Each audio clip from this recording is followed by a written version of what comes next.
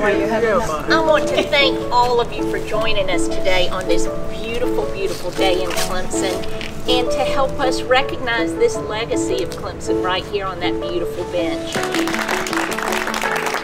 Hey, Dad, you have been recognized by so many people, you know, businesses, clubs, the state. You've gotten every award you could get from everybody, and we thought it was time to recognize you from your family.